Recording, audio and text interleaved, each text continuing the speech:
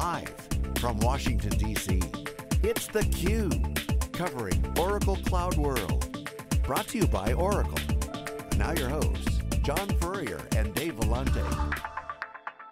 Okay, welcome back everyone. We are here live in Washington, D.C. for a special presentation of theCUBE, our flagship program from SiliconANGLE. We go out to the events and extract the signal from noise. Oracle, Cloud World, here in DC, right in the center of all the action. Certainly government, and also their existing customers. I'm John Furrier with my co-host Dave Vellante. Our next guest, Amit Zavery, Senior Vice President of Oracle Cloud Platform.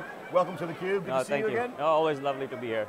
I love getting access to all the minds at Oracle because you're on the product side, so you're in the boiler room of the development. No, and definitely. The transformation of Fusion, middleware, now obviously the software as a service business, that's the software industry, being absolutely disrupted by the cloud. Yes. You guys have put everything together, and before we get to the announcement, give us an update on the cloud strategy that you guys laid out over the years, and specifically Oracle Open World.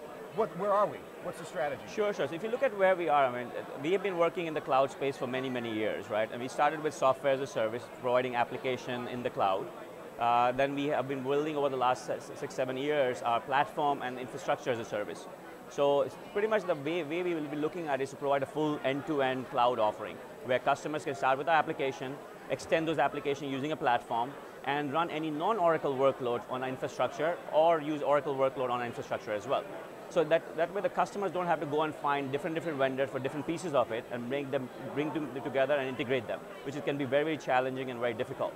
So today we are pretty much complete. We have a very broad set of functionality, very deep in terms of each of the services we provide, and best in class in each and every area. So, and that's always been our goal, and that's where we are delivering today. Thousands of customers adopting it today. You saw the Q3 results. Very, very exciting times, and we're seeing a great uptake. So Mark heard when I interviewed Mark Rice, are you guys cloud ready? We're 100% cloud ready. You know, a lot of bravado, but that's the case, right? So I want you to talk about the concept you introduced at Oracle Open World around having the cloud on premise, because this is a service and it's now called Oracle Cloud at Customer, which means at the customer data center. It's not software that they're buying, packaged software, it's as a service. This is the big deal. Why is this important? Yeah. What is the ramifications and impact to customers? What is the announcement? Why is it important to impact the customers? So as I said, I mean, we have had thousands of customers who are using a public cloud today. They use it for various reasons, either development tests, production workloads, or doing their own high availability or extra excess capacity they need. But there are a class of customers who have a lot of regulatory requirements, who are having data privacy issues or data residency requirements. They might want control. They don't want to put their key information in the public cloud, but they love the benefit of the public cloud. They love the agility, quick ROI, low TCO, subscription-based pricing, pay for what you use. So how do you now provide that kind of capabilities to customers, but bring it to their own data center so they can have the full control and they have the ability to save their content behind the firewall and have all the regulatory requirements met. So that's really what we thought over the last few years, talking to our customers. We want to bring the public cloud to them if they can't come to the public cloud in many cases. So this opens up opportunity for classes of customers where they can get all the public cloud benefits and be able to use that very, very quickly. And we manage it, we run it, and customers don't have to do anything themselves in terms of operational. And we keep the two things in sync. It's exactly 100% compatible, same software. So you don't have to worry about moving workloads back and forth, and you don't have to do any retesting. So it's a very unique concept and very differentiated, and lets our customers really benefit from the advantages we have created in the public cloud onto their own premise now. Is it fair to say, I mean, you guys your marketing of cloud has been relatively recent, but you've been in cloud for a while with your SaaS products. Yes. Is it fair to say that the typical customer engagement model was through SaaS, and then how do you see that changing as you start to coalesce a strategy around infrastructure as a service and platform as a service, and of course SaaS through integration? Talk about that a little bit. Sure. So we definitely started with SaaS, but we've been in the background working because SaaS also uses our platform and infrastructure pieces we've been building. So a lot of this things got tested as part of the SaaS anyway. And as you know, we have a very large portfolio on a platform with database, a middleware portfolio with Java, integration products, BI products. So all those things we've been working on and bringing it to the cloud for the last 5-6 years. Now with the SaaS customers who want to extend their application, and be able to add other non-Oracle applications to their ecosystem, they can do that very quickly, easily with the platform and infrastructure. So that's what we're bringing into the cloud and making it very easy for customers to access that and use it in the same cloud environment as they're doing the SaaS as well. And that's what's really, correct me if I'm wrong, but that's really what's different about your model and what you're announcing with the Oracle Cloud Machine is we've seen attempts to create homogeneity both on-prem and off-prem, but either they didn't affect the operations model or very importantly, they didn't affect the application development piece. Talk about that piece of it, that application development, the whole DevOps narrative. So I think the big advantage and the efficiencies which we have built in the public cloud is to be able to automate a lot of these things. So when we add a new data center, for example, in the public cloud, or we add more machines, there's not extra cost associated with that other than the hardware. Because the automation, the work we did, the manual part is taken out. The marginal cost is zero. Zero, pretty much, right? So now if we now extend that same model, and I bring the same software, same capability to a customer site of the data center of their choice, I can still get the same efficiencies. Where customers themselves, they had to run it, it cost them a lot more money because the DevOps, they were to build out, they were to do the whole end-to-end integration. We have done that already, so we treat this new service we have as an extension of a public cloud. So for us, it's much lower incremental cost, but the customer, the benefits are tremendous because they are getting all the DevOps automation, they're getting all the services we have built for public cloud automatically available to them, and they pay only for things they use.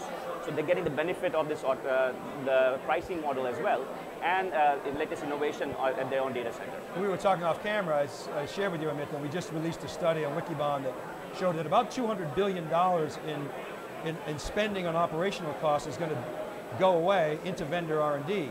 Where's that money going to go? Are companies going to drop it to their bottom line? Are they going to shift it to other areas of value? Yeah, I think the money, one is definitely good savings, so they can definitely give it back to the shareholders, is one. The second thing, of course, they will probably invest in areas which are going to differentiate them versus the IT services they were probably investing in earlier. So maybe new applications, or maybe automating a lot of the different things where they had siloed applications. Now they can invest time in bringing them together to improve their business efficiencies, which they couldn't do before. They were still trying to solve the underlying infrastructure problem in many cases. So the money will be used in a lot more valuable investments for the company versus in a lot of the low-end stuff which they can take out and automate through our public cloud offerings. Your logo slides are impressive. There's like hundreds and hundreds and hundreds. Now, of course, as I said, a lot of that is, of course, SaaS, but you show infrastructure as a service, which is relatively new. You show hundreds of examples there as well. Some of that, I'm sure, came through acquisition. So what are some of your favorite examples? Now, if you look at our customers, I mean, we have various sets of customers. In the platform infrastructure, I'll give an example of Calix, for example. You wouldn't heard of them because they are like the back-end provider of all the broadband networks. All the chips you see at Comcast cable modems, or you see it from AT&T, Calix provides them. They're the #1 leader in that space. And what they had a problem was they had a lot of siloed applications. They needed to kind of bring them together and automate the whole business processes so they can be much more efficient. And what they were looking for is a system where the platform they can install, they can run their application very quickly and integrate them very quickly. So they chose our platform as a service offering, integration, a Java, database, and now they're using that as the underlying technology for all their applications. They replaced a lot of other point vendors, including Dell Boomi, for example, with the Oracle platform. Now they're expanding out to our infrastructure services, all the different things we have in the platform for BI. So the use cases just gets bigger and bigger once they start picking up some of these things. So that example, on a scale of 1 to 10, how much of a heavy lift is that for customers, 10 being a very heavy lift? Not much. I mean, for them, it's all compatible to the most of the standards. We can support Oracle workloads, non-Oracle workloads. We provide adapters to a lot of Oracle and third-party applications. They're using Oracle apps, they're using Salesforce.com, they're using Adobe, and we can integrate them out of the box today. So we provide those adapters and connectivities, not just Oracle ecosystem at all. Very low heavy work. Talk about the dynamics. One of the things that's coming up is that you guys certainly have a great message for the CXO, people who are budgeting, integration costs, being more agile. This is a huge initiative for anyone at the C-level suite or the builders, the architects. But the new role of the developers changing. Also, the developers are key. So developers and the people who fund the projects. Sure. Because agile is the preferred method. What's the role of the developer? It's changed a lot. Full stack is the table stakes. How do you see that evolving, and what's Oracle doing for the developers? Yeah, I think the developers are becoming kind of the spear, at the top of the spear now, right? So I think a few years ago, a lot of things were driven from top down, where the IT groups or CIOs would decide, this is a stack I want you to use, now go figure out how to use it. More and more now, with the ability to get all of the services available to them in real time, without having to provision or wait for IT, developers are getting much more proactive and quick access to build applications. So as a vendor like Oracle, we've been, of course, very close to developers for years. I mean, that's our DNA. And we are now able to provide them the full stack they need to build any application with the choices they might make. So it doesn't have to be the programming language we like, but they can choose theirs, right? They can choose Java, they can use Node, they can use Python, they can use Ruby. It's really up to them. They can use different frameworks. So that it becomes very straightforward for them as a developer to choose what is more important to them for their application development and build their application very, very quickly. So we address them very aggressively in that regard. And what's their role in this new on-premise cloud play with the cloud? Because they have to build the apps, they're on the front lines. Yes, so that they all want to now start building application in the cloud. They might decide the deployment can be a different decision versus development. See, in many cases with a lot of the vendors, the development and deployment has become very synonymous and together. You need to decouple that, because you don't want to be tying the developer or your customers to the point where I build this, I have to run it here. I should be able to change my mind or make a decision based on my business needs. So what we have done with our offering for developers is to really make sure we have a stack where you build the application and you get to choose on-premise, hybrid, cloud deployment, and change your mind whenever you choose to. And that's what our developers have been loving, that concept. And they're the drivers for Agile, right? Basically, the exactly. developers drive the speed of the boat, if you will, in this case. Great, so final question for you. The show here, for the folks watching, obviously a lot of customers, you guys do a lot of customers on stage. We had Avaya on earlier. What's the vibe of the show here for Oracle CloudWorld this year? Oh, it's amazing. I mean, I came in the morning today and I was amazed at the amount of people out here. The keynote room was packed, the standing room barely, as well as if you look at it around us, I mean, this is just like another mini open world. And it's always exciting to see a customer show up and want to hear what we are doing and work with them together.